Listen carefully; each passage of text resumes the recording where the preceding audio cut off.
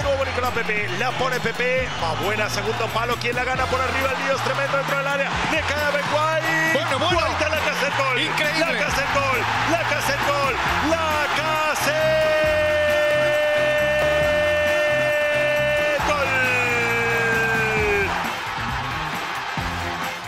This is Arsecast Extra. Hello and welcome to another Arsecast Extra, as always, with James from Gunnerblog. James, good morning to you. Good morning to you too, Andrew. How are you? I'm all right, thank you. I'm all right. Was hoping for a little better from last night, but there you go. Such are the machinations of football, the vagaries of football. I was hoping for that too, especially because, you know, I'd had a nice Arsenal-themed couple of days. Yeah. We had the Arsenal Vision live pod in which I was a guest with James Benge, and actually because of that, I was sort of acutely aware there were a lot of fans in the ground who maybe aren't there every week. I met fans from, you know, the States, from Sweden, from Ireland, all over the place, who'd sort of come. Partly because this is a week with 2 home games, you know, and so you can get to a couple of games in the space of 5 days. And I really wanted us to get the win for those guys, but sadly, it wasn't to be. Yeah. Just a quick word for our friends over at the Arsenal Vision podcast. Congratulations to them on winning the Best Podcast Award at the Football Content Absolutely. Awards, I think it is. Well deserved. Keep up the great work, guys. And, you know, it's great that there is this amazing amount, and I've always said this, an amazing amount of great content for Arsenal fans. Regardless of your point of view, there's something out there for everybody. And so well done to Elliot and Tim and Paul and Clive and Scott and all the crew over there. Well deserved. And Andrew, remember how this feels. That's what we have to do. Pin this up on the dressing room wall. We're going to remember this feeling. Yeah. That's what I would say. Says the man who was on the Arsenal Vision Live podcast angling for a January transfer window move.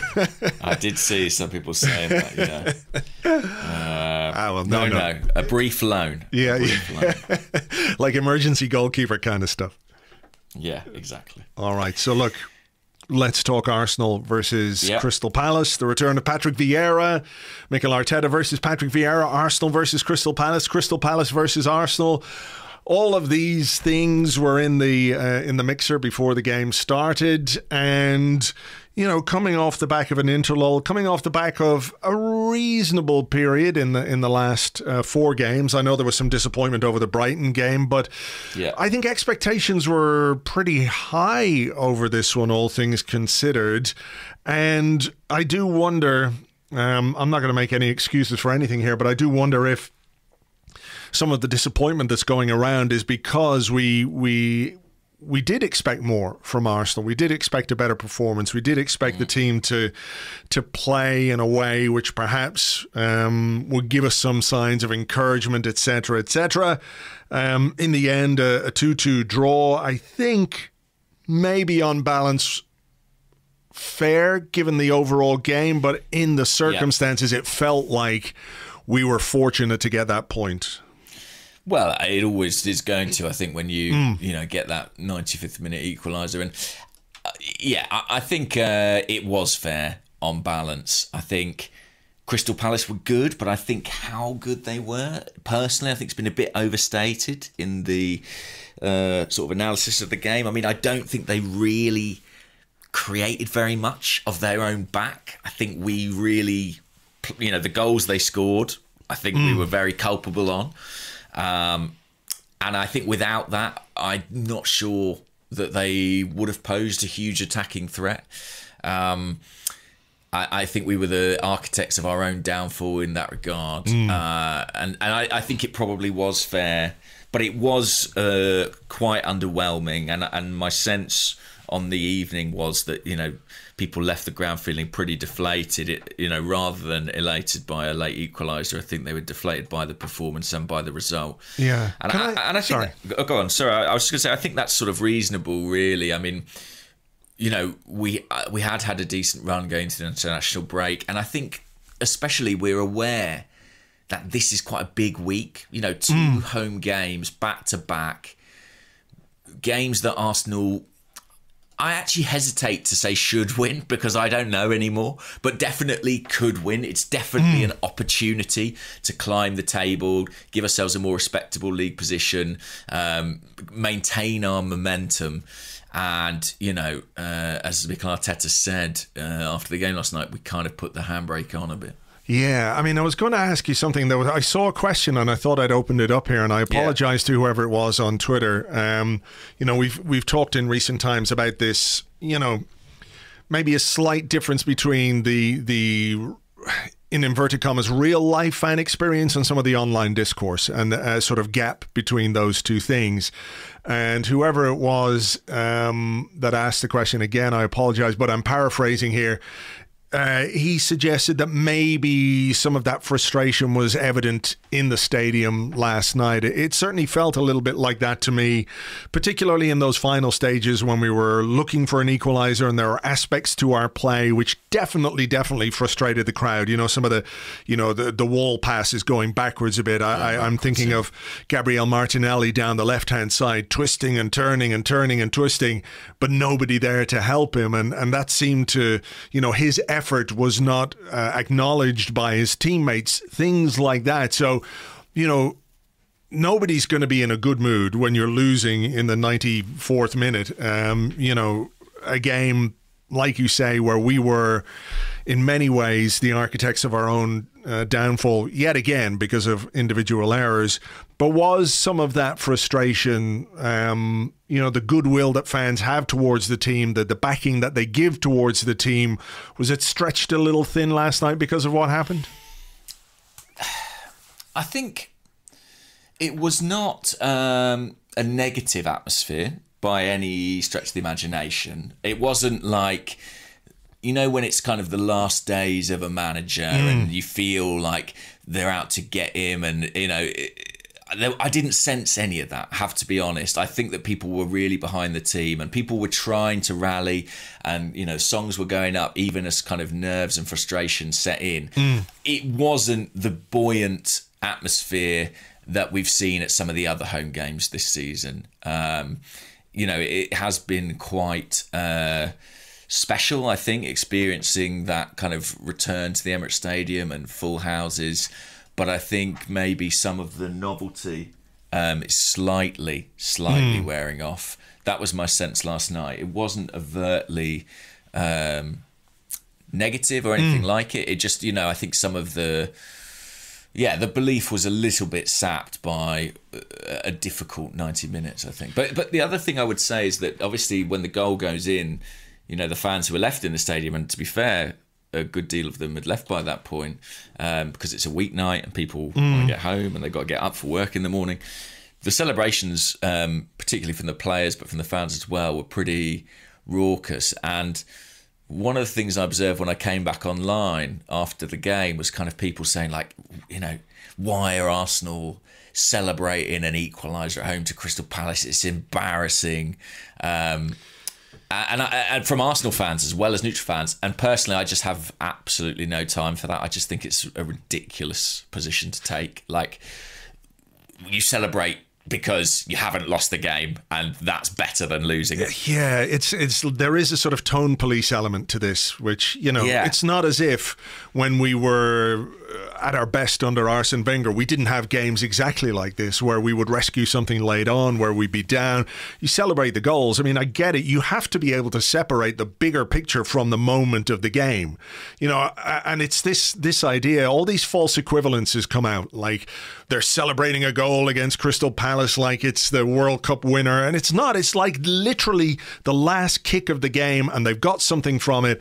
Why the fuck not celebrate? It doesn't mean you can't be critical or analytical of the performance, but fuck me, enjoy the moment at least. You know, the whole point of it is scoring goals. We don't score enough goals as a team, you know. So we've got to celebrate the ones we get. Yeah, you know, I don't like that pick and choose thing, you know, when it comes to to celebrating goals, or the idea that because there was an expectation that we should beat Crystal Palace, that we can't then celebrate a goal to save a point. You know, I think it's perfectly possible to look at last night as subpar or not good enough and worrying, and I think it was all of those things from my perspective anyway.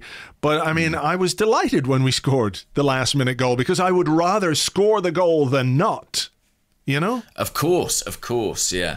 And I think, I don't know, maybe that attitude comes from kind of people who, sometimes you get this situation where some fans are sort of so, have made their mind up about a manager that they almost sort of wish for defeats to accelerate their departure. I wonder if that sentiment is part of that. But I was really troubled and concerned by the performance, maybe more so than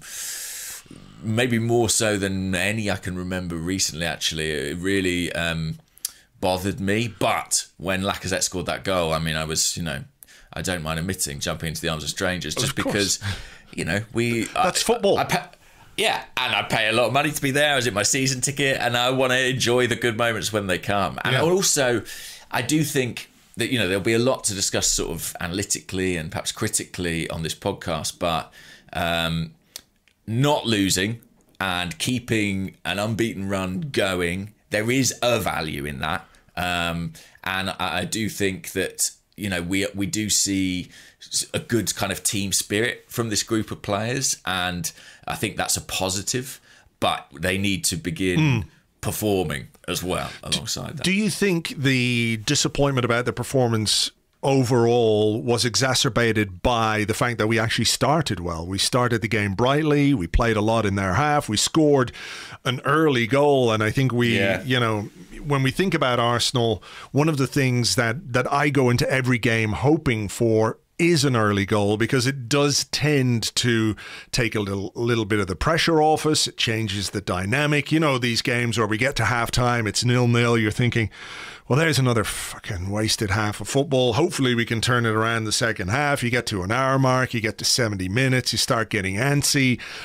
The fact that we did score an early goal, and a smart goal, I think. Pepe, his combination with Tomiyasu was good. The shot was good. The save was very good from the goalkeeper. But Aubameyang, who looked really, really sharp, I thought, all night, really determined.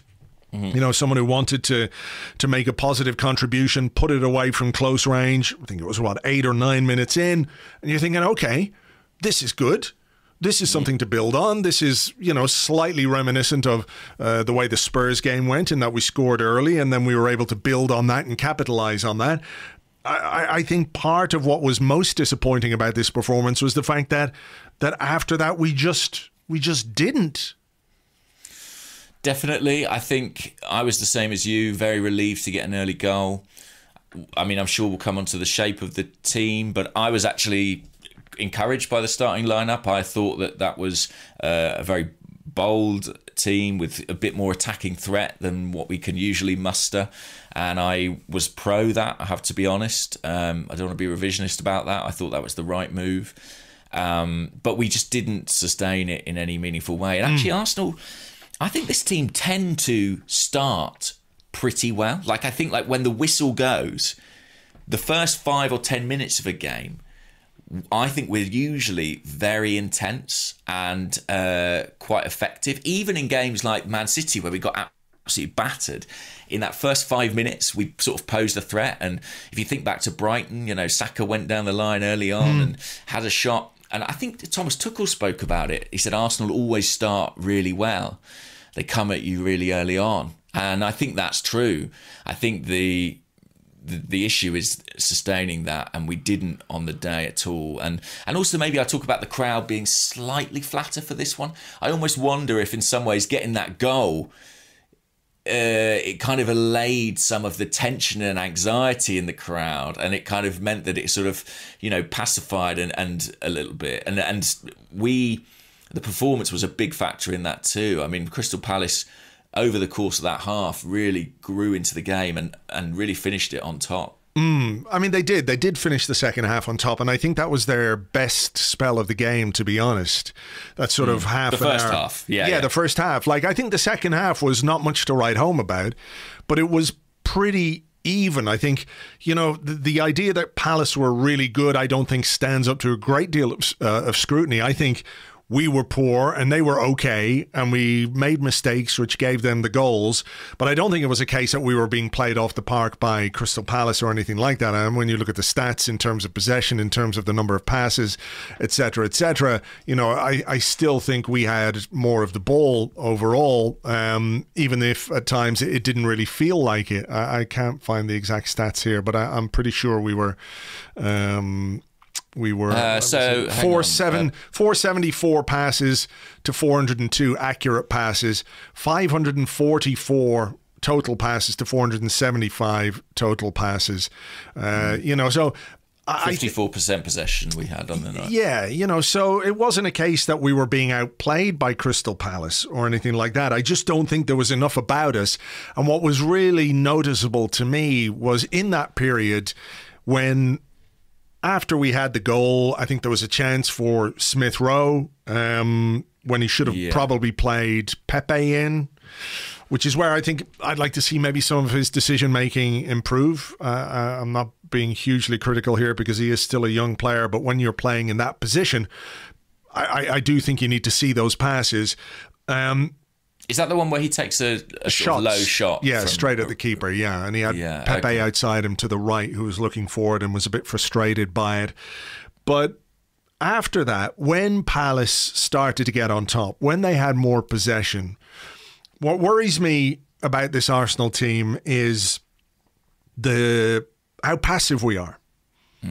They don't engage, really. No, we really don't. Like, there were moments where Aubameyang would break into a sprint and he'd do the arm waving thing, which reminded me a little bit of Alexis Sanchez. And sometimes Smith Rowe would go a bit, and sometimes Odegaard would go a bit, but there wasn't anything concerted in the way that we press. What we do when we get into situations like this in games is we sit off. I assume this is part of the instruction, is to sit off and look to counter when the opposition have that possession. But what we don't do is anything near enough to try and win the ball back in positions where a counter-attack could really hurt the opposition. So we let them come to the edge of our box. We look for headers. We look to win that second ball sometimes. We look to somebody to nick the ball when a ball is played into feet at the edge of the box and take it away from there. But what we don't do is try and win tackles in midfield. We don't try and press high up. We don't try and get the ball back in positions where the opposition have committed men forwards. You know what I mean? So by the time we get the ball and by the time we start to move it forward, they're back and they're organised and they're set up well. And that passivity is, I think, a big problem. And I think it could be part of why we are just a little bit toothless as well, because when we have the ball, we don't get it in situations where we can just make the most of the opposition. They're not turning around and running back towards their own goal. They're set up again. They've got men behind the ball, and I just don't understand that lack of, for want of a better word, aggression. No, and what's weird about this game is that Aubameyang was showing that. So you sort of look at that and you scratch your head and you think, well, who's following the manager's instructions here? The instruction can't be, Aubameyang, can you hair after the ball and wave your arms and ask people to follow you? Like, is the plan to press or is it not to press? And if it is, we're not doing it in a sort of concerted fashion. I mean, we'll get on to their goals, but like something that's really interesting is when Thomas Partey is dispossessed on the first Crystal Palace goal, there are 4 Crystal Palace players all within about, 10 yards of him, something like that. And you don't see that really with this Arsenal team. I don't know if it's an adherence to shape or an adherence to, players being in their zones, but very rarely do you see them go as a pack, after a player. We just don't do that. We don't risk that. We don't take that risk. And I think that it's, you think about risk when you have the ball. Are you prepared to take the risk? But are you prepared to take a risk when you don't have the ball? Are you prepared to step out, push forward, engage, close people down? And I think it was true in the final third, in their own third. I think it was true in the midfield as well. I mean, we played 3 ostensibly in midfield with Odegaard and Smith Rowe and Partey. Emil Smith Rowe and Martin Odegaard didn't make a tackle in the game. the stats show, which I think tells you a bit about our trouble to sort of recover the ball from Palace. But it is odd, yes. I think that we think of this team and we look at its attacking deficiencies and we go, I wish we were more front-footed with the ball. But I think we also need to talk about being front-footed without the ball. Yeah. And I think that, for me, as well, like you, that was one of the things that really frustrated me in this game. Yeah, we're not a good off-the-ball team. And we might as well talk about the goals now while we're on that subject.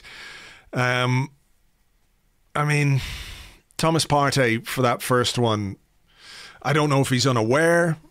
Maybe you could say the pass from Tomiyasu puts him in a little bit of trouble, but he did have a first-time pass back. It's not an amazing pass. No, it's not. But he did have a first-time pass back. I don't know if he was aware or if somebody didn't shout to him that I think it was Ayew who was coming in behind him.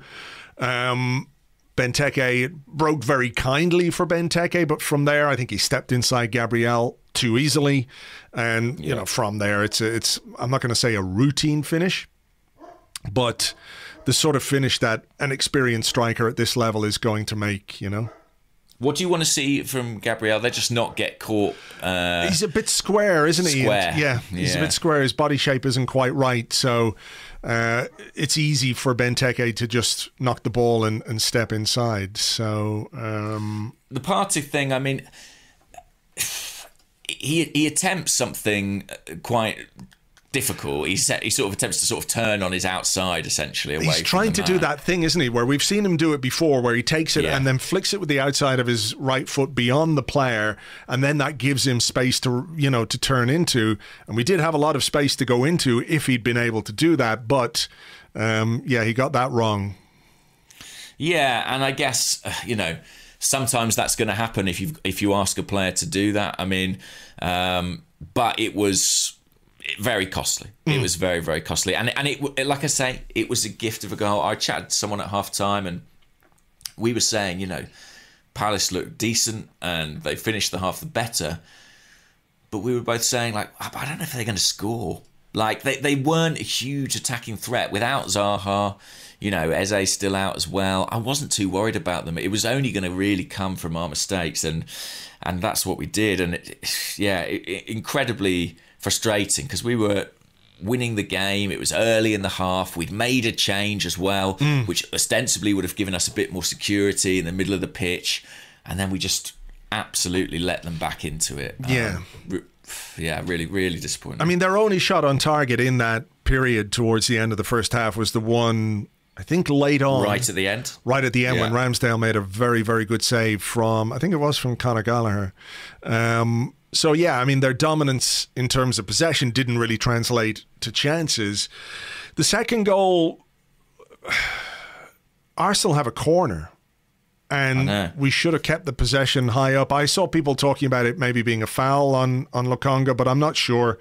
I think it's just good pressure from the Palace midfield. Is it Gallagher again who takes it? And he was absolutely brilliant, I have to say. He was the best player on the pitch, I thought. Yeah.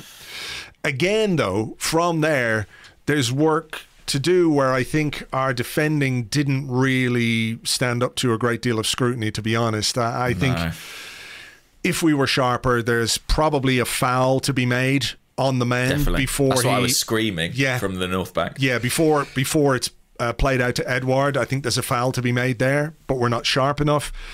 Ben White doesn't really do enough, to close him down. He backs off. He basically invites him to shoot, which he does. And I think it looks worse for Ramsdale than it actually is because it's quite close in the end. By the time he takes a shot, he's inside the box and it's a really good hit just off the underside of the bar. So I think the issue really is the loss of possession and the defensive decisions that we made or didn't make, which allowed the shot to come in from that position.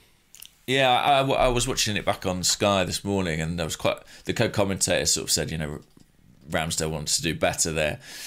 I was a bit surprised by that because where I'm sat, actually, I was kind of right behind Edouard, and from my view, it was like it flashed and it was in. I think the visibility on that shot would have been pretty poor. And Jamie Carragher was very good or it was Gary Neville actually, talking about this post-match, and he was saying, you know, Peter Schmeichel used to say to me, what I want for my centre-half in that position is to make the striker make a clear decision on which foot they're going to go with. So with Edouard, for example, you want to push him onto his left there.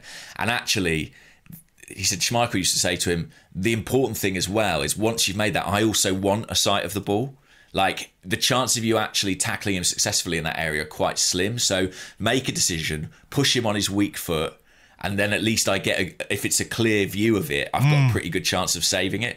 And in a weird way, White, he kind of backs off. He sort of does neither. Like, he's obstructing the view and he lets him take it on his right foot. I actually thought Ben White had a pretty decent game, but that was a bad piece of defending. Yes, it was. It was not great. So, you know, both centre halves, I think, could do better for the goals that we conceded.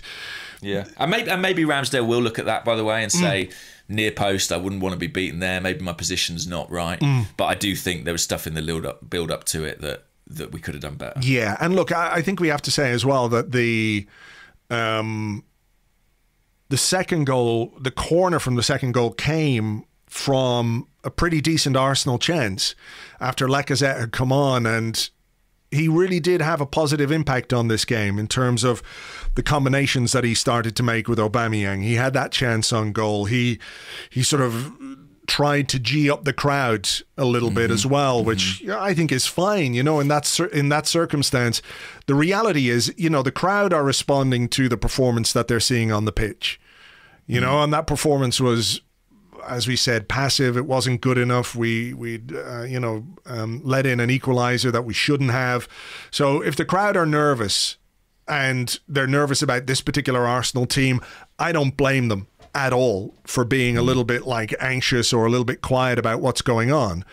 But I think Lacazette came on, did have a positive impact, changed the energy a little bit. And then, of course, we're 2-1 down. So you're looking then for something to get you back into the game.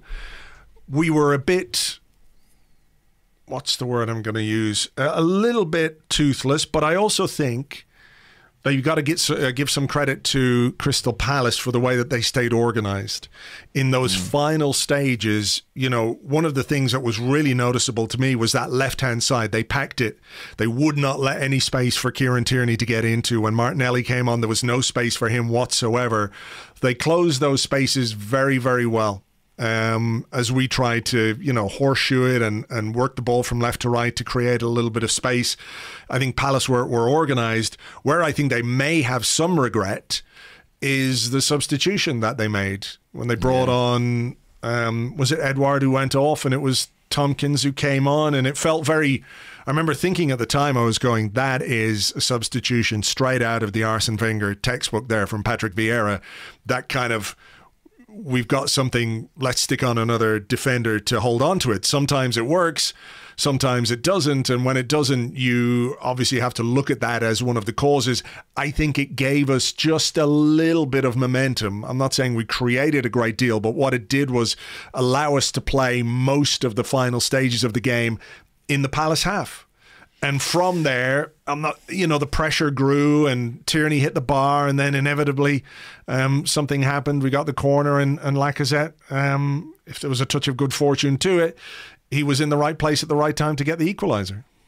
Yeah, absolutely. And I have to say, I thought when Tierney hit the bar, that was basically me done. I was that was the chance, that was the moment, and we were, inches away. And would have been great for Kieran Tierney because he's not been in the best run of form. No. So a real shame. But Lacazette got the goal, and actually a smart piece of movement from Ben White in the lead up to it. He doesn't go in and challenge on the edge of the 6-yard box. He drops off and very nearly scores himself. A bit of striker's instinct from him there, and then Lacazette's in the right place at the right time to tuck it away. Like I say, I think there is some value in rescuing a point from that situation, even if my primary feeling is one of frustration. I think the point you make about them blocking off the left flank is really interesting, and Kieran Tierney's most common pass in the game by some distance was to Gabriel, and it felt like that. It felt like he had to come back inside a lot. There was a lot of that kind of horseshoe play. But I suppose where I'm sort of feeling a bit frustrated today is kind of like, if I was Patrick Vieira or if I was an opposition coach, like, I know what Arsenal are going to do. Like, I know Kieran Tierney's going to push on really high and they're going to try and play him in on that left flank, and I know that, you know, when Sambi comes on, he's going to drop left, and I just feel like there was a sort of element of predictability about what we did, and Palace were absolutely ready for it, and it enabled them to be pretty comfortable for quite long periods of that game. Yeah, look, I think that's something you could, if you're an opposition coach and you're getting ready to play Arsenal, what are the things that you want to be aware of? It's Tierney down the left-hand side, even though that hasn't really been a huge feature of what we do so far this season. Whether that's to do with the opposition setting up that way to deny him the space, or a slight tweak in the way that we've played. Beyond that, stay organised against Arsenal, and there isn't a great deal of craft. There isn't a huge amount of guile. You know, we struggle to make chances at the best of times, particularly against teams which are organised and which do have some defensive discipline and everything else. So from that perspective, the fact that we were able to force that late equaliser, you know, is a positive. It does have some value. It is a point on the board. But these are the games, I think, where you're looking to see, are there signs of progress? Are there signs that we can start playing the kind of football we expect from Arsenal? You know, there is a level of expectation. There are standards. Mikel Arteta talks about it himself, that we're not reaching. We're not reaching. And, you know, it's reasonable to have some concerns or some doubts at this point as to whether or not we're going to be able to play that kind of football under Mikel Arteta. I know we have a young side. I know it's growing. I know all of those things, but I'm just not necessarily seeing the building blocks or the signs in terms of how we want to play that make me convinced that it is going to happen or it is going to click. Like, you know, if someone says to you, what is Arsenal's identity? It's very difficult to answer that question, isn't it? Definitely. And I think, you know, we might have optimistically hoped that we would have clicked against Spurs, but we've not really replicated what we showed against them in any of the two games since. I think, you know, if we played like we did against Brighton and then blown away Crystal Palace today, or even just beaten them, you know, I think you'd be able to kind of compartmentalise that performance. But two games back to back like that is a significant blow to the sort of credentials of this new Arsenal team, that we're calling it a new Arsenal team, I guess, since the transfer deadline, you know. And, it shows that we're not where we want to be, and there's still quite some way to go. And one of the things that, I mean, I found this game, everyone will react to different games differently, but this was a game that sowed some real seeds of doubt in my mind, just because I was really troubled by what we did in the opposition half. You know, I spoke about us not being front-footed defensively, but the lack of kind of what's the word? It just felt very disjointed. Yeah, and I never really felt that we were able to exert serious pressure, that we created many chances. And people will say, well, we've done that before. We've seen that loads of times. But like I say, different games affect people differently. And for me, this was one where I really was like, I'm not sure I know where this is going. Yeah. You know? And yeah, it was troubling. And I hope that that's a short-lived feeling. But yeah, it wasn't good. And I just feel like I said this. I was talking to Adrian Clark on Handbrake Off earlier, and I said the same thing. But I think for so much of Arteta's reign, we've talked about the first phase of play, and what I mean by that is kind of what we do from the back. We play out from the goalkeeper and the left back pushes on, and we're going to line up with 3 at the back, and Ben White's going to bring the ball out. And I feel like we've kind of reinvented that several times already in Arteta's reign in terms of the shape, the personnel. And yet once we get over that halfway line, I'm not sure we're seeing much progress. I agree. I mean, there isn't the dynamism in midfield. And I think when you look at yesterday's game, 2 players in particular who we are expecting to be the de facto leaders of that area of the pitch for us, Thomas Partey and Martin Odegaard, both of whom for the second game in a row I think were not great. Odegaard in particular had an off night very similar to the one that he had against Brighton. Partey had some moments. There was a very good shot, in fairness, that just whistled beyond the post with the keeper scrambling. But, his search for an Arsenal goal continues, and we've already talked about his culpability in the first goal. You need those guys to give you some measure of security, but you also need those guys to give you the kind of the drive from that midfield third into the final third to make things happen, to do things more quickly.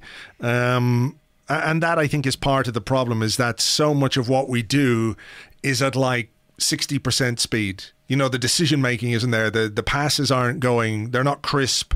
They're not being played first time. There's, everybody's taking a couple of touches before they make a pass. They're looking around to see what's going on. The little moments that excite us are when someone like Smith Rowe, for example, takes the ball and does a little turn with it, because that gives you that forward momentum. So there's not enough of that. And I'm like you, that last night was really worrying because of the context of the game, the circumstances, the fact that we were at home, and that there just wasn't enough about the way that we played. And there wasn't, even when things weren't going well, there wasn't enough to really change it. We talk about Lacazette coming on, and, he did well when he came on. But there wasn't maybe enough from the sidelines in terms of looking for the kind of intensity, looking for the players to make tackles, looking for the players to press, to cause the opposition some discomfort in their own half. So, look, we've got to see a lot better against Aston Villa on Friday night, because if it's more of the same, chances are it's going to be a similar result or worse. Oh, we'll get beat if we play like that against Aston Villa. I really think that. And, we need to be substantially better. 2 things can be true at once. I think it can absolutely be true that if you've got a young team, a team who frankly aren't a top team, who are going to finish, definitely comfortably outside the top 4, I think. There are going to be games where they drop points, games where they underperform, and games where they don't deliver. And this may just be one of those. That can be true. Yeah. And it can also be true that there are some real issues with the attacking part of this team. Yeah. Sorry. Yeah. No, I just mean like... I think that... Sorry, I'll be silent now. No. You finish. No. I can't even remember what I was going to say now. I've got so enveloped in the back and forth. No, you go. No, it's your turn. No, I know what you mean. I just think it's one of those games that if you have worries or concerns or doubts about Mikel Arteta's ability to ever get this team clicking from an attacking perspective, this is one of those games which will really, really hammer that home. Definitely. And I think you're right to point out Odegaard and Partey had bad nights. And Odegaard, it's twice in 2 Premier League games, he's basically been taken off pretty early in a game. And for your star signing, that's not a good look. I thought he was very good against Spurs, but he's not really maintained that.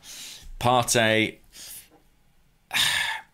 in the absence of Granit Xhaka, we need him to be really good. Really good.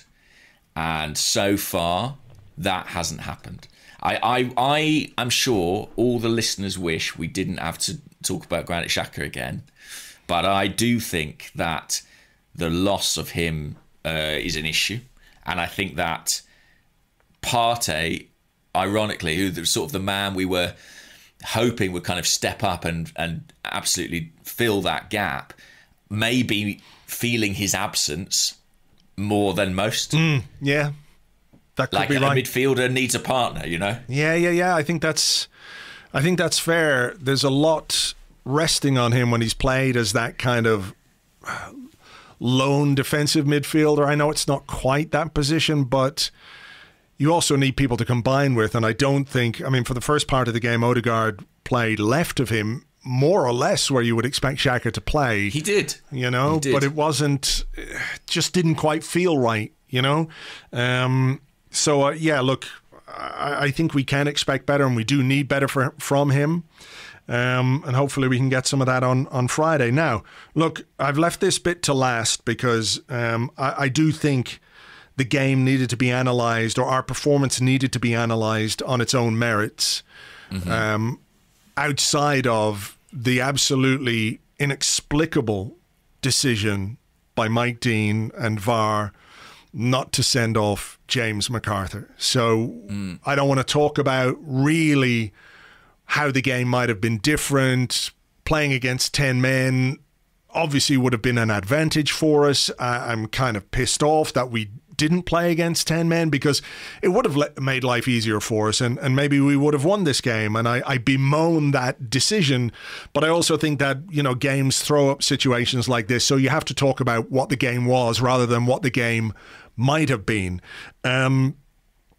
It's an unbelievable decision from Mike Dean. There's a couple of things. One, McArthur should have been booked a couple of minutes earlier for a foul on Smith Rowe that he then gave a yellow card to Bukayo Saka for the exact same foul. Cynical foul to stop a break, slightly different in terms of the execution, but the same foul, the same reason it was made. McArthur should have had his second yellow there, but really, that should have been a straight red card. He is absolutely nowhere near the ball, and he basically just fucking hockeys Saka out of it. I can't get my head around how that wasn't given as a red card. No, especially when they get two bites of the cherry. You know, yeah. I can understand. I'm no fan of Mike Dean, but maybe in this kind of melee in the moment, I can see why you might not have the clearest idea. I mean, the guy came in from behind Saka, so his view was a little bit obscured. I can see why he might not send him off. I can't understand why they could review that, how they could review that and not produce a red card. I thought that was absurd and worrying. You know, as someone who's, like all Arsenal fans, protective of Bukayo Saka, who is on the receiving end of some pretty heavy treatment sometimes because of the type of player he is, I just thought it was a bit of a joke, really, that they didn't send him off. What was the sense of that in the stadium at the time? Were you aware of how bad that foul was?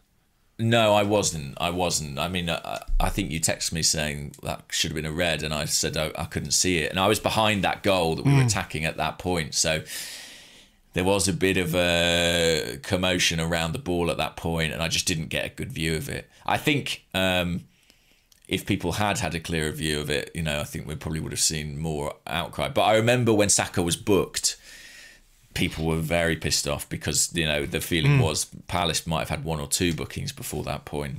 And Saka's foul, you know, relatively didn't feel like a big deal. Yeah. But there you go. I'll say this, and it might sound like a weird thing to say, but Bukayo Saka is lucky.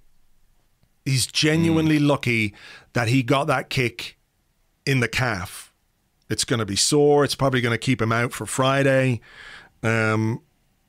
But he is absolutely lucky that that didn't connect with the side of his leg or the front of his leg, because that was Shawcross on Ramsey levels of strength from McArthur when he kicked him. Like he kicked him in the softest part of his leg. And he's lucky because it could have been much, much worse in terms of an injury. Yeah. It really could have. That's why I cannot believe. Like, we talked about this maybe a couple of weeks ago, didn't we? This idea that referees were being told to let it flow. So maybe and this isn't to make any excuses for Mike Dean, who's experienced enough of a referee to know what he's seen in that circumstance, but maybe that was part of the thinking, that if it was as bad, if he was like not quite sure it was as bad as he thought it was, VAR is there to make that decision, to look at that from the various angles. And there's one angle in particular where when you see where the ball is, when you see what McArthur does and how he does it, it is essentially assault. It's an assault on Saka. So I think we can be both pissed off with the way that we played last night and the fact that we didn't get the result that we were all expecting, but also annoyed that the officials absolutely let us down. Is that the right way of saying it? But they let Bukayo Saka down in a big way, because that just means it's fucking open season again. If you let tackles like that go without the correct punishment, you open the door for more of those. And some players are going to get badly injured this season because the referees and VAR have not been strict enough on what is genuinely violent and dangerous conduct. I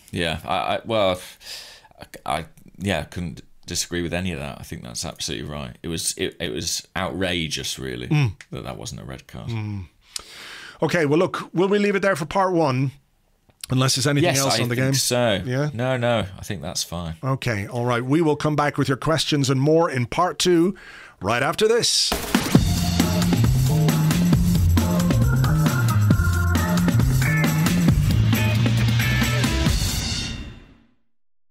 Welcome back to the Arsecast Extra. This is part two of the show where we answer questions that you sent to us on Twitter at Gunnerblog and at Arseblog, and also on the Arseblog Discord chat server, which you get access to if you are an Arseblog member on Patreon. I'm going to go first, James, if you don't mind. Okay. The question comes from Ross Whittaker, who's at Ross Whittaker TV on Twitter. He says, if Arsenal are this bad in midfield now, what will it be like in January when Partey is gone? Is it a necessity to buy/loan a linking midfielder in January? You could change the word linking for, I don't know, good or world class or semi-competent, whatever you like. But, you know, the midfield issue in January, given that Granit Xhaka is going to be out until 2022, it will probably take him some time to get back to full speed, which isn't that fast in the first place. Are you worried about that aspect of things? Am I worried about it? Yes, I am. I'm very worried about the African Cup of Nations, full stop, to be honest with you. We'll be without 4 players in all likelihood for a number of weeks. That's a big concern. Central midfield, what would that leave us with? A just returned Granit Xhaka, Sambi Lokonga, Ainsley Maitland-Niles, and Martin Odegaard, if you consider him, an option in that position. I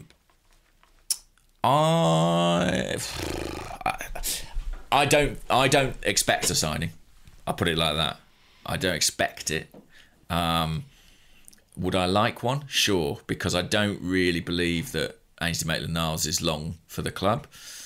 I don't think he's got a long-term future with Arsenal. So I think I think the same is probably true of Mohamed El Neni. So sooner or later, we need a signing there.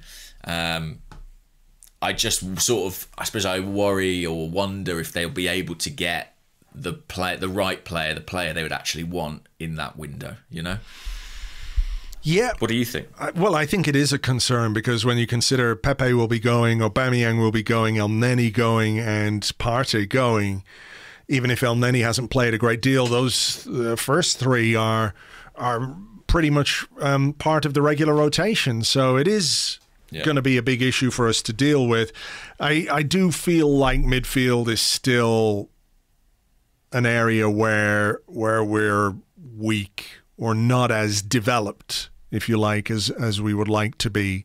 Sambi Lokonga is a young player who's got plenty of time to develop and to grow into his Arsenal career, but Would you feel hugely confident if we got to January and, you're playing him and Maitland-Niles against, any team in the Premier League, really, So I think it is a big issue. The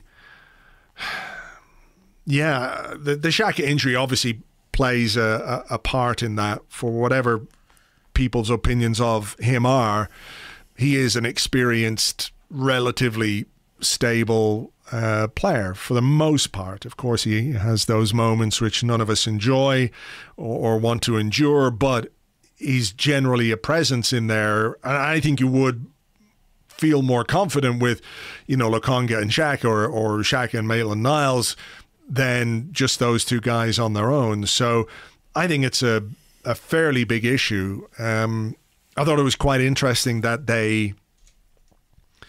when they announced or they gave the latest team update, it was like Xhaka's definitely out until the new year here.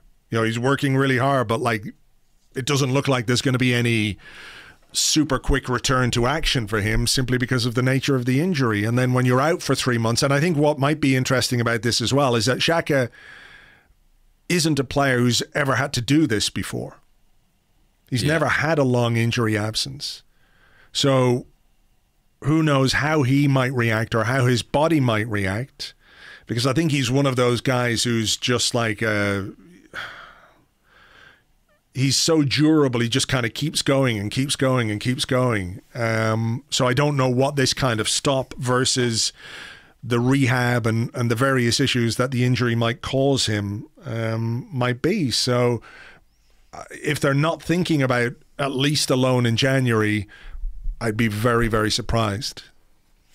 Yeah, I mean, what will be interesting is they'll obviously, as we get closer to January, have some sense of what kind of shape Granit Xhaka is in, and that will probably be a factor. But I also, this is brave or stupid of me, but I don't discount Martin Odegaard as an option in that position. Even though he was very poor last night, I still think that he can do that job. I wouldn't pair him with Xhaka in January, for example, but I think that he can play as a deeper midfield player. Obviously, he needs to do it better than he did yesterday, but I thought he was very good in that role against Burnley, and I can envision him doing it again. So I wouldn't discount that as an option entirely. But yeah, I think, I mean, what did you make of the rumours about Alex Oxlade-Chamberlain coming from Liverpool? Nonsense. Surely nonsense. I mean, I don't know definitively one way or the other, but I'd be extremely surprised if that was correct. Me too. Maybe the thing you take from the rumour is that Arsenal might be looking for someone, but I cannot see a situation where we bring back Oxlade-Chamberlain, a player who I don't think has really done a huge amount at Liverpool. I think he had some good games, but he had some good games for us as well, but mostly been a very, very inconsistent player. And I think that would continue, and I don't think it would really solve any of our problems. Let me just follow up on that one, though, with a question from the Discord from Paul Tomasu, who says, struggling to impact games and sub now twice around the hour mark. Should we be concerned about Odegaard? Definitely. I think the last two performances have been really not good, and he's just not been able to impact games at all. They've sort of seemed to bypass him, and I think that's a worry because he's one of our more technically able players and one of our more creative players, and he's just kind of ghosting through these matches. I am not in a place where I'm like, well, therefore he is bad and we shouldn't have bought him and he must immediately be flogged. I think there's a really gifted player in there, but we haven't seen it in the last two matches. I think we did see it, to be honest, against Spurs. I thought he was really good that day, and I thought, and I think he has shown. Flashes is almost a bit harsh. I think he's shown intermittently how good he can be at Arsenal. But we need to find the role for him that maximises that and ensures he, gets on the ball and actually starts to affect the game. Do you think for the Villa game, I'm going to make the assumption that Saka is going to miss that? I would say so. at best, it's going to be heavy bruising, and maybe you don't risk him. Maybe you have him on the bench and what have you. But it could be a very, very badly bruised calf muscle that he's having to deal with. So, in that sense, does it precipitate a change of formation? I mean, do you see Partey and Lokonga starting with Smith Rowe on the left, Pepe right, and Odegaard behind the striker in the sort of more classic number 10 position? Could be. I mean, I think Lacazette's name will be in contention as well, given his impact. How you would accommodate him, I don't know. Of course, you've got Aubameyang. You could potentially put him out wide. I think we will see. I mean, obviously, we're going to see probably an enforced change with Saka, but I think we will see a change anyway. I think we will see something, a bit more of a conventional double pivot at the base of the midfield. But yeah, I am a little bit worried about Odegaard. I still think that he's a very, very good talent and will come good. Just on the subject of Saka, Tenor Intro on the Discord says, I honestly hope Saka is okay, but a small part of me thinks that an enforced 6-week absence might be exactly what he needs in order to have a good second half of the season. No. What do you think? No, I don't think any enforced 6-week absence of one of our best players is good for us. I mean, I get the point about him maybe needing a rest, but at the end of the day, we're just playing one game a week this season. We've got some midweek Carabao Cup action coming up, but you're looking to rotate the squad a little bit. We're playing one game a week, so I think he's got plenty of time to recover. I don't worry about him in the sense that if we were playing, imagine this in the Champions League or something, when you're going to play Tuesday, Saturday, Wednesday, Sunday, all of that, where you're basically having to play him in every single game, then I would have real worries about it. I accept the fact that maybe he's suffering a little bit of a post-summer hangover is the wrong word, but feeling the impact of the efforts that he made during the summer, right? But I don't see how any kind of 6-week absence of Bukayo Saka would be good for him or good for us as a team. So please, no, I hope it's not anywhere near as serious as that. But it wouldn't surprise me if he was missing a couple of weeks, to be honest. Yeah. And I mean, it's interesting. We are playing one game a week, but we're in the middle of this fortnight where we do kind of play 2 games a week because the fixture list is a bit odd, especially with this Monday and Friday. I think he'll miss Friday. I hope it's not more serious than that. I do think that he is an important player for us. Although I have to be honest and say, I think there is a significant disparity in the quality of his performances on the left as opposed to the right. That's another thing that I meant to say to you in the first part of the show that I did, and I know he got injured right at the end of the first half, and maybe it was something that could have been implemented in the second half, but I was a little bit surprised that they didn't swap over a bit, Pepe and Saka. And we had a number of questions here about Pepe, and let me see if I can dig one out here now. FPL Manatee, who's at FPL Manatee, who's the number one manatee when it comes to fantasy football, I'm guessing anyway. He says, do you think one reason Pepe so often struggles on the right is that he never has an overlapping fullback? Given opponents seem to have well and truly worked out our Tierney plan, is it time to get Tomiyasu further forward a bit more often and to vary things? And there were a number of variations on that particular theme about Pepe not having an overlapping fullback, which can at times allow him to make combinations, but also get a little bit closer to the penalty box, where we saw the impact that he had in the first goal. Yeah, I think the plan in the first half and in this system, the way we played it at Burnley and the way certainly we were doing the warm-up drills, was that Emile Smith-Rowe would kind of be the combination player for Pepe. So he would sometimes go inside Pepe, sometimes outside him, and basically hang to the right slightly and offer him a partner there. And I didn't mind that as an idea. I think Emile Smith-Rowe's brilliant at that. He's great at kind of interchanging positions and finding the space, finding the gaps. Once we got into the second half and Smith-Rowe sort of adopted a more conventional role on the left-hand side. We separated him from Pepe. And then I thought you saw Pepe looking pretty isolated. And actually, in the second half, I was looking at changes Arteta could make, and I was thinking, bring another right-back on. Bring Maitland-Niles or even Cedric on. Someone who provides a bit more in the final third than Tomiyasu. Because Palace, the question's right. We're absolutely on to what we were trying to do with Kieran Tierney. And not only that, they were on to Tomiyasu as well. They knew about his limitations. They knew he wasn't going to, beat a man and swing in a brilliant cross, because that's not the kind of fullback he is. And I take the point. Yeah, we could release him more.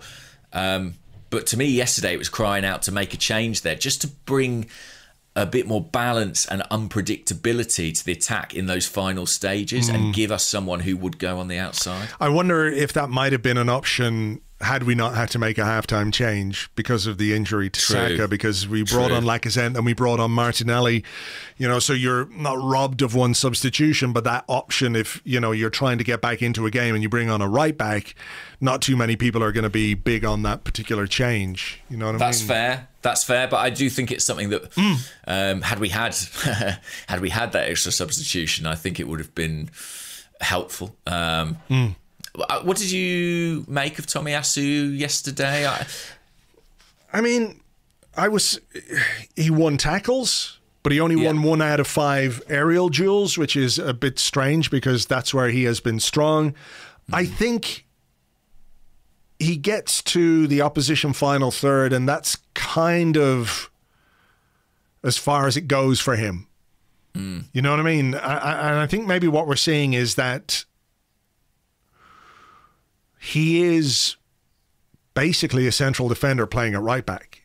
I mean, he considers himself a central defender. So your instincts in that final third, if you're a central defender, are not,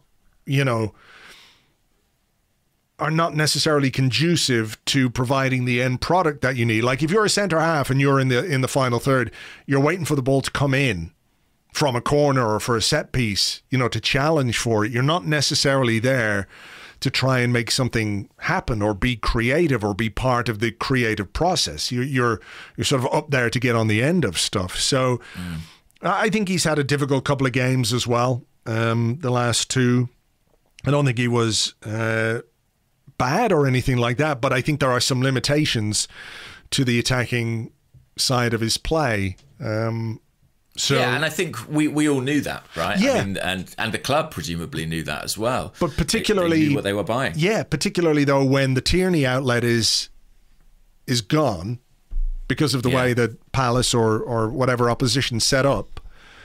If you're switching the play, you need something maybe a bit more or something different, as you said. And I do think, unfortunately, that while Cedric and Maitland-Niles can give you that little bit something different, both are imperfect options in that position. Definitely. I'm not saying they're I know. like it.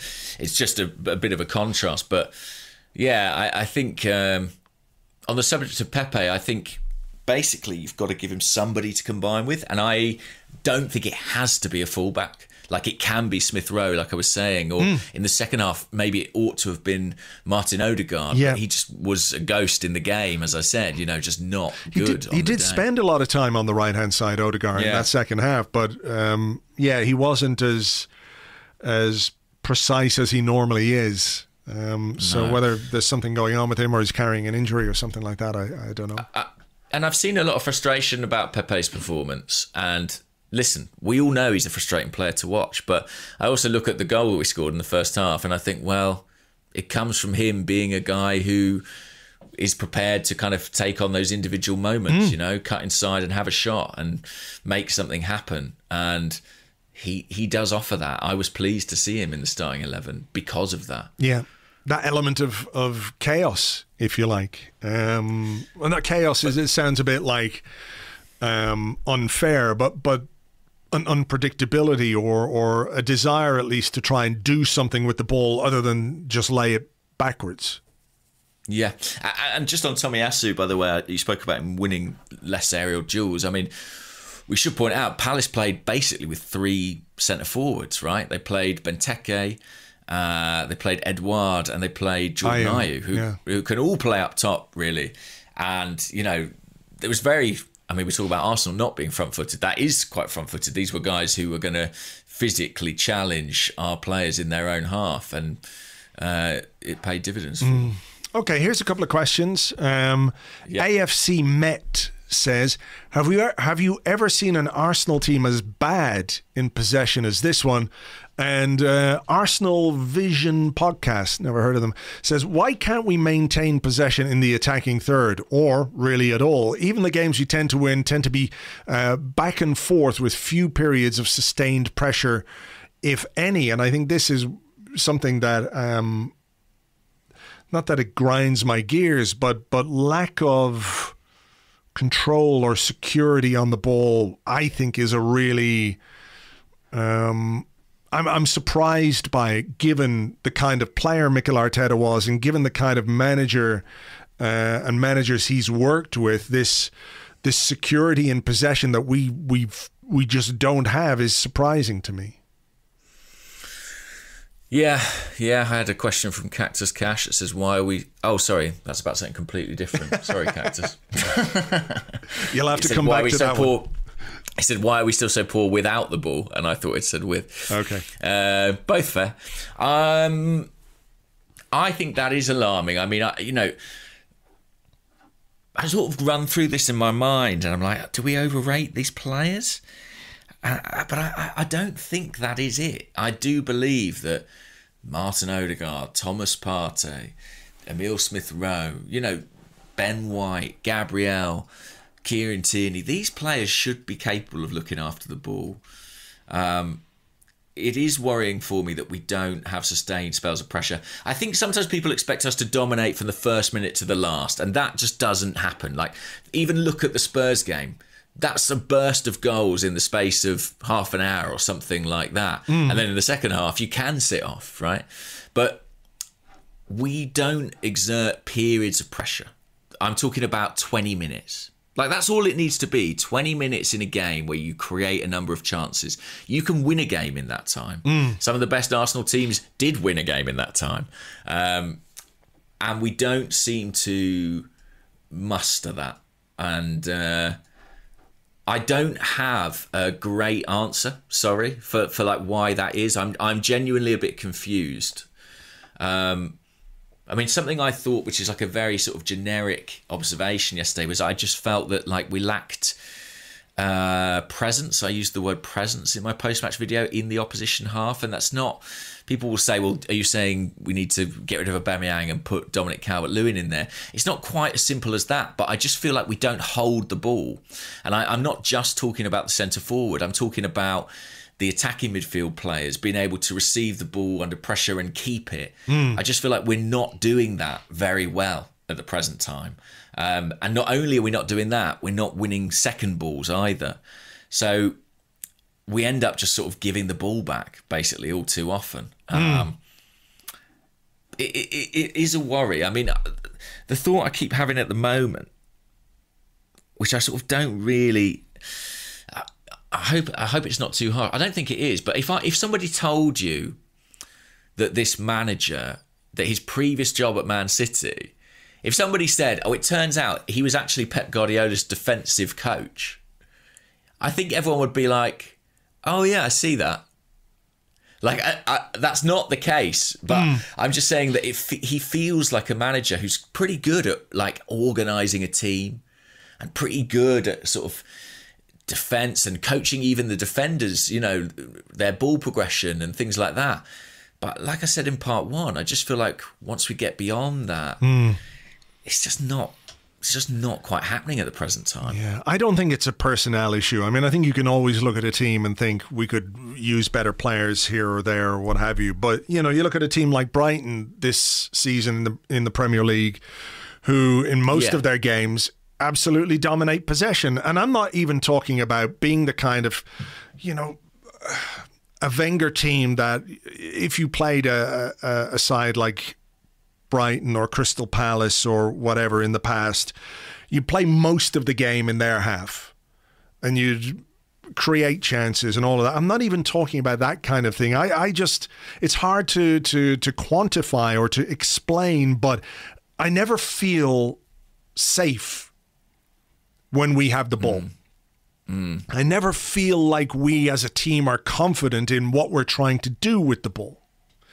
And maybe it's because what we're trying to do is so specific that when you're trying to do it outside the confines of the perfect training ground environment, it becomes more difficult, or your decision making is not great. But I don't feel secure when we're in possession, either in the final third, the middle third, or the attacking third. I always feel like it can break down at any moment, and quite often it does. I think a lot of it is about movement. I think that, as I said in part one, if you're an opposition coach, I think you pretty much know exactly where those 11 Arsenal players are going to be at any phase in the game. Like, we can all track Kieran Tierney's movement in a game. We can all track that Pepe's going to be out there on the right flank. We know pretty much that Granit Xhaka or whoever at Sambi Lokonga is going to drop in at left back. It's quite... it's not a novel observation, but it's and rigid. And I think like what's good movement like is what breaks patterns, what breaks systems. Think about the great players, Lionel Messi, or even Dennis Bergkamp, Thierry Henry. They picked up positions that were unusual, atypical, that dragged teams out of position. And I don't know if we do that enough. We don't. Well, sorry, I do know. You do know. You just told me. But I think that's a massive part of it. And there were times, like Gabriel had a lot of the ball at centre-half yesterday. And go on. No, I was just going to say, have you noticed that in the absence of Xhaka, he has become like the de facto possession guy? I think in nearly all of our games so far, he's had the most possession and made the most passes. And I think part of that as well is that... the opposition don't want White to have it, so they tend to block off his lanes a bit. But Gabriel, and I think he does all right. Like, I think he's pretty good. But there were points in this game where I saw him dribbling up from the edge of his own box to, 30 or 40 yards, looking for a pass and not being able to find it, because the way it looked to me, it just felt like Crystal Palace had sort of looked at, almost the sort of touch maps of the Arsenal players and been like, right, well, he'll be here, he'll be there, he'll be there, and he'll be there. So we'll just mark them up. And we don't have, we talk about improvisation and creativity on the ball. What about improvisation and creativity off the ball in terms of our movement? Yeah. I think that's a big thing. And I think passing conviction is part of it as well.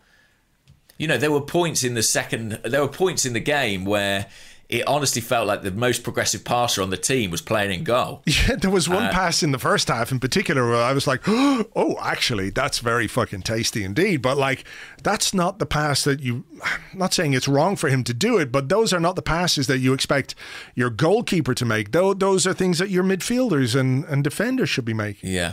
And then they stand out because it's like that pass genuinely broke lines, split the press, and too often yesterday was it returned to that horseshoe stuff. But in defence of the players with the ball, I do think that the movement and Lacazette, I mean, movement is not, you wouldn't say, oh, he's fleet of foot and he's a natural sprinter and all those things, but when he came on, the movement, and particularly, I guess, kind of the interchange of movement that was happening between him and Aubameyang, at least changed the pattern. At least broke the system a little bit. And I thought that was positive. I mean, I had a question about Lacazette. Where was it? Dan Gribben said, this is an extremely basic observation. Well, welcome to the podcast, Dan. That's very much what we do. But Lacazette deserves serious praise for his efforts today, right? His attitude was spot on. He created chances. He had chances. He scored. We'd have lost without that cameo. Yeah, I think he had a very good performance. I think it raises the question again of like, should he start against Aston Villa? And then it's like, well, what do we do with Aubameyang if that's the case? And the Aubameyang on the left thing has been done to death, and I don't really want to see it. But Lacazette came on and made a very good case for himself. You know, in that period where he did lift the crowd, he lifted the team, he scored a goal. He had one good shot saved. So, and I think there was an element of, this is a guy who hasn't played a great deal, who wants to play more, who came on, who, I don't mean to say he just ran around a bit, but he certainly moved around the pitch, and his combinations with Aubameyang, I thought the two of them together, actually, between each other, I'm not saying one was better than the other, but the fact that they had each other to combine with, it made a difference. And just, going back to what you were talking about there, about the movement and the off-the-ball movement, I think that's what made part of that last 10, 15 minutes so frustrating. You could see that as we were beginning to put a bit of pressure on, at least territorially, on Crystal Palace as they sat off after they made that change, there was frustration when an Arsenal player would receive the ball and then go backwards and start again, which I understand because we needed to get the ball forward and we needed to get a goal. But if there isn't somebody to pass to, if there isn't anybody making a run, if there isn't anybody between the lines, if there isn't anybody who can allow you to make a progressive pass, your only other options are, A, you go back and you start again, you try and move the opposition around to create some space for somebody to go into, or you just sling it in. You just put it in the mixer and you hope for the best. And there was an element of that to the goal that we scored, and that's what it comes down to in the final minutes of the game. But the frustration wasn't simply because the players were passing backwards or, there was a wall pass or whatever. It was because there was nothing else for them to do.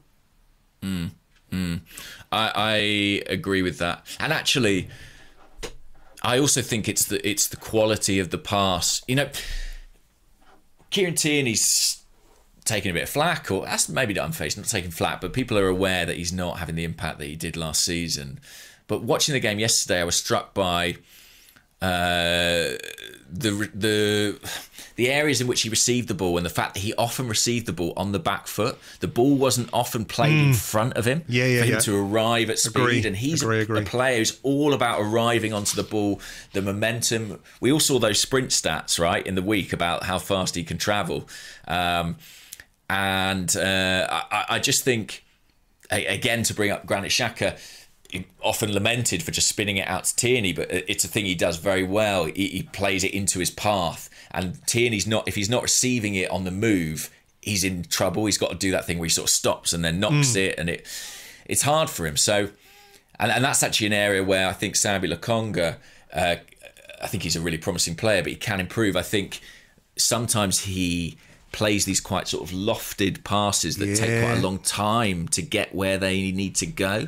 And I think maybe in Belgium you might get away with that, but it's the Premier League and you've got to move the ball quickly, Yeah, the quicker you move the ball, like even half a second can make an advantage, and I don't think it's necessarily just true of passes to Kieran Tierney. I think it's an issue for the team in general. It drives me crazy that professional footballers cannot judge the 2 or 3 yards that they need to hit the ball into. I know there's an element of precision needed. You don't want to play it too far ahead of them, but the fact that players have to stop just halts any kind of momentum that you might be building. So that element of the way that we pass the ball is in need of some big improvement.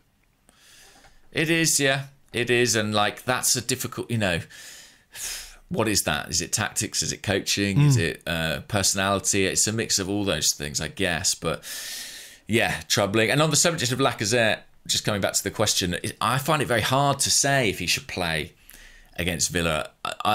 It's a difficult one because of what it means for Aubameyang. I mean, they actually ended the game playing as a sort of pretty conventional front two by that point. And Arteta actually signalled that really clearly to Aubameyang, just gave him the two fingers, the nice two fingers, not the bad two fingers. And he went and played right next to Lacazette. Personally, I thought even when Aubameyang went to the left, it was clear he was trying to get close to him. And it did seem to bring them both to life a bit. I mean, he's got something to think about there because, Odegaard's played poorly the last 2 games. Lacazette's come on and done all right a couple of games. Saka might be out. it's an interesting one. I'll be curious to see what he does, because he's been very wedded to Aubameyang through the middle, and I understand his reasons for that.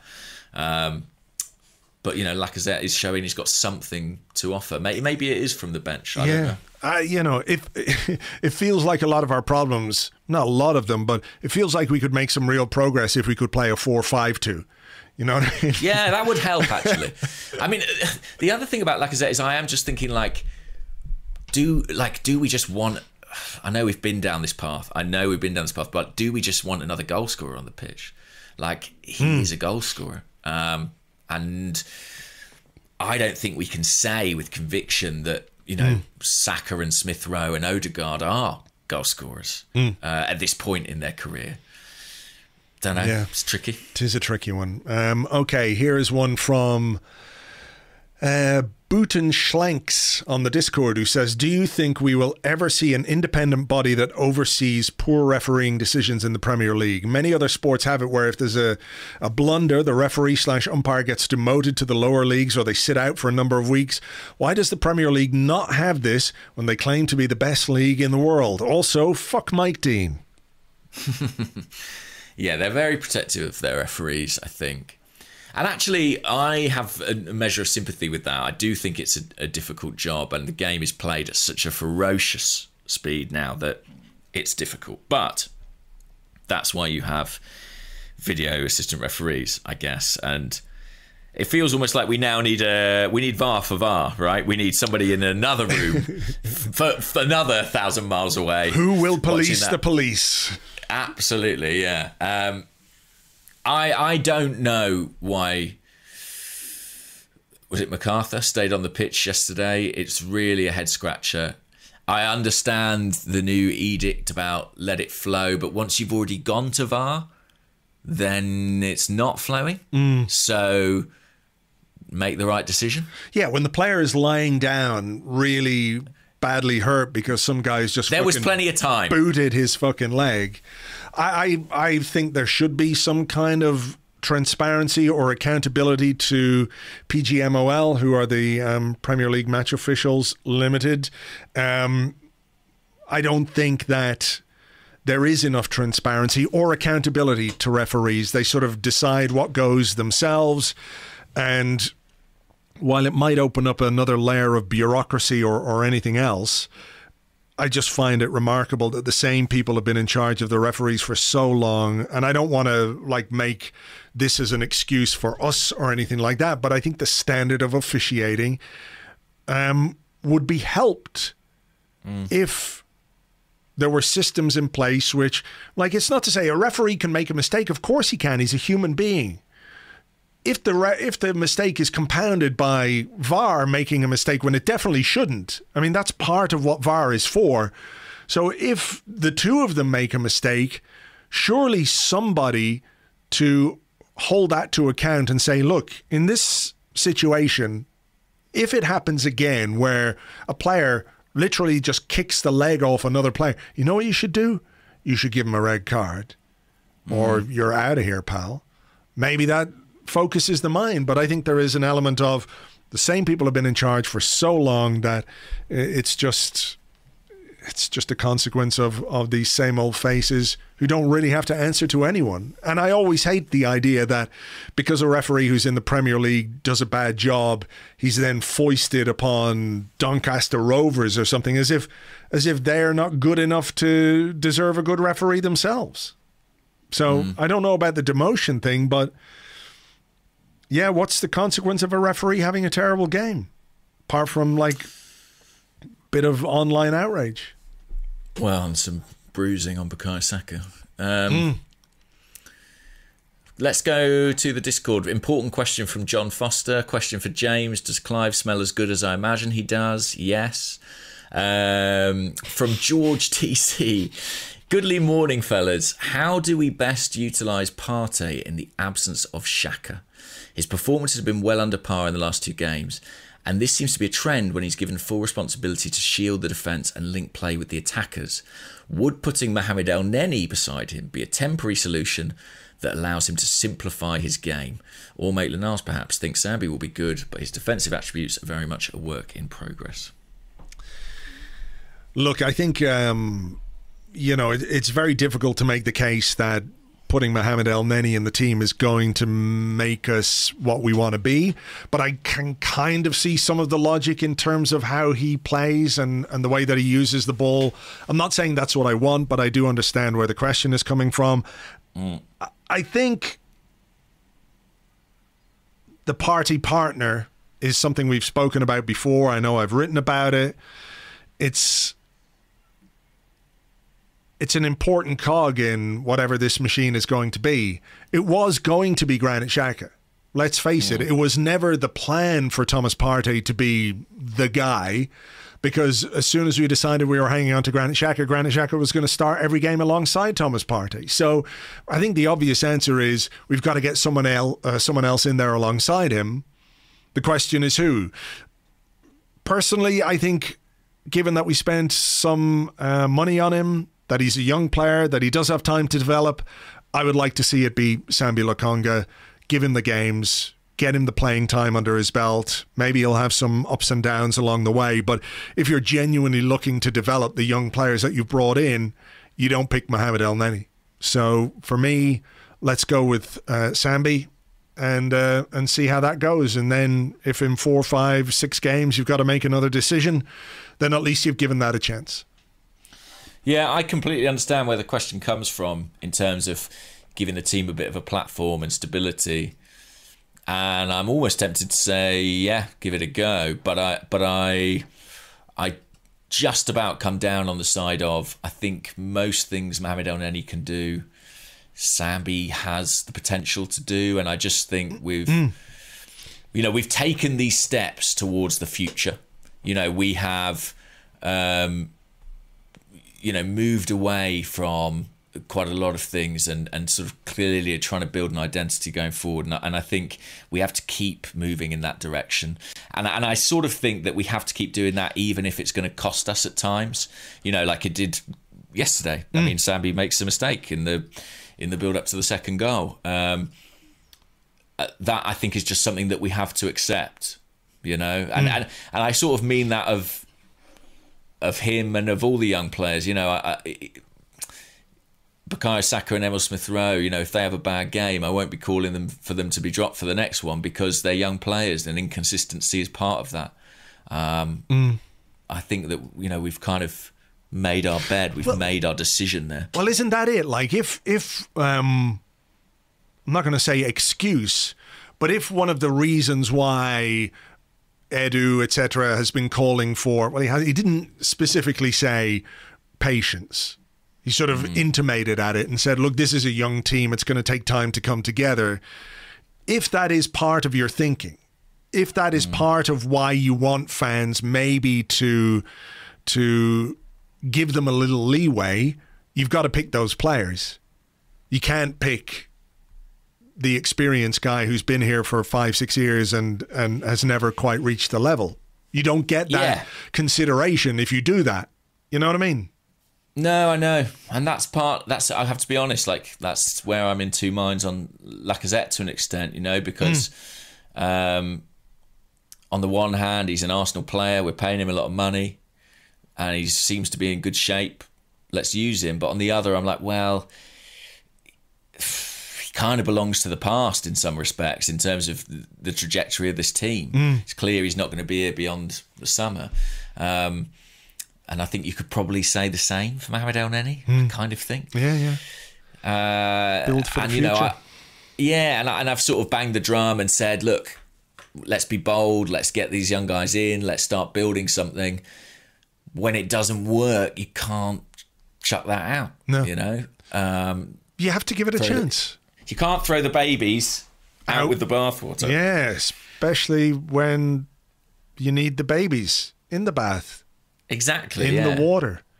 Mohamed El Neni, just let him have a shower somewhere else. Exactly. He doesn't need to get in our bath right now. Not yet. Okay, a couple of quick ones before we go. Emile Smith-Rowe, your boat says, on a non-Arsenal related note, after seeing the Sky Sports consent manufacturing machine go into overdrive for Newcastle's owners on Sunday, how badly do you want Newcastle to be relegated? I'm at 10 out of 10 personally. It would be fun, wouldn't it? Yeah. It would be fucking hilarious. And it would buy Arsenal some time as well, which would be good. Talking about having a young team and how quickly can they get any good.